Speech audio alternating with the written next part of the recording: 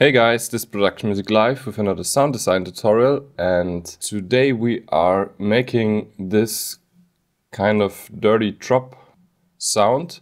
It's a bit like Flume's Holding On drop sound. I'm going to solo it for you.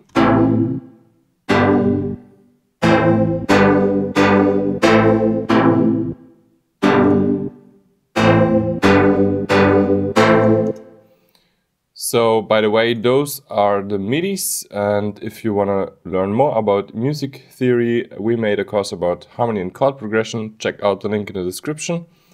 Okay, I just loaded in a new instance of Massive, no preset loaded. So on the first oscillator, we are taking the additive mix 1 wavetable, and wavetable position all the way up, intensity all the way up, and amp as well, and we are routing this to filter 1. And on the second oscillator we are taking this strontium wavetable and we are setting the position to about 2 o'clock, intensity all the way up and amp as well, and this goes to filter 1 as well. And by the way, we are pitching the first oscillators down by 12 semitones. On the third oscillator we are picking this Rothmeth 1 wavetable and position to all the way up, intensity all the way up, and the amp about 2 o'clock, and this is going to filter 1 as well. On filter 1 we are choosing a low pass 4, increasing the resonance a bit, and now we move on to the fourth envelope, which is controlling the amp of the synthesizer. Here we are increasing the sustain a bit and increasing the attack, and that's already everything. Then we move on to envelope number 1 and we are routing this to filter cutoff 1 and dragging it up to about 2 o'clock. Here we are increasing the decay a little bit, decreasing the sustain, and increasing also the attack a little bit. And so let's have a listen.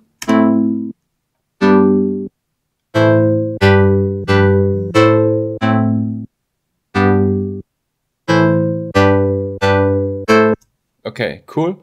So now let's move on to the voicing tab, where we go to 8 voices. We turn on the pan position and moving it to the left or the right side, doesn't matter. And we are also activating the pitch cutoff, and we'll make it to 0.50.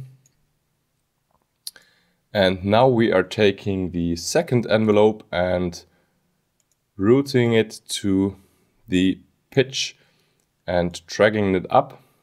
So let's go to the second envelope. Here we are turning down the decay and the level as well. And the attack can stay like this and level up, release like this. So every time a signal is coming in, this cutoff will pitch up and fall down again. So let's have a listen how this sounds now.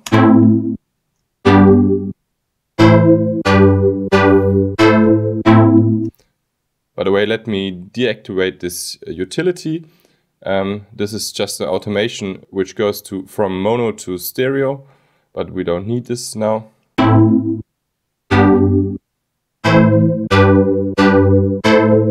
So already pretty cool. The next thing we are going to do is we're going to the modulation oscillator and we are pitching it down 24 semitones, and we are modulating the phase of the first envelope and the position of the second envelope. Let's go back to the phase. Here we can assign a macro to it, and call it phase. And on the position as well. So let's take the position up.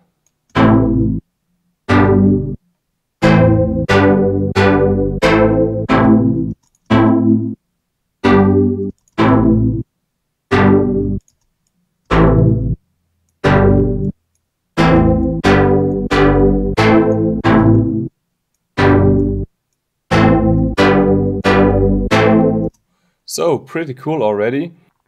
So then we can add some reverb, size down a bit, drive it to about here.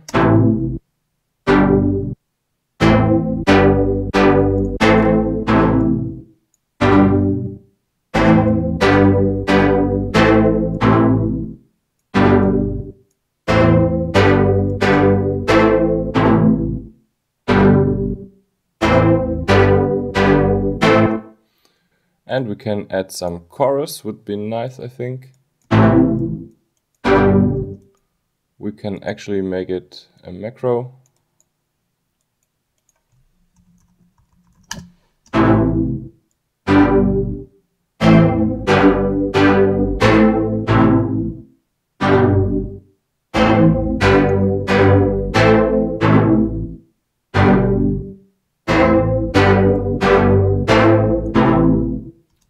This is, I forgot to pitch down the third oscillator by 12 semitones, so it's a bit darker like this.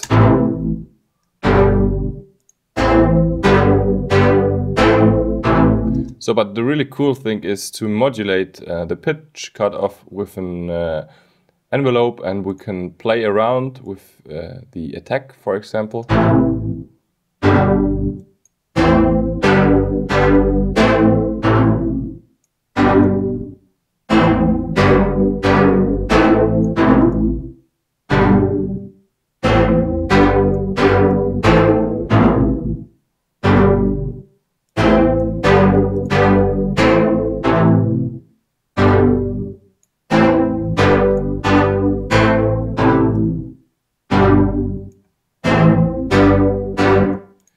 So pretty cool. We could assign even LFO to those oscillators to give it a little bit of movement. And we pitch it up just about 0.20 semitones.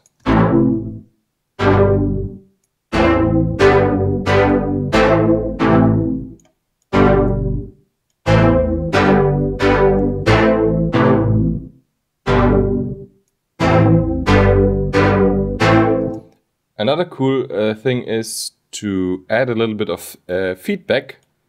So let's try this.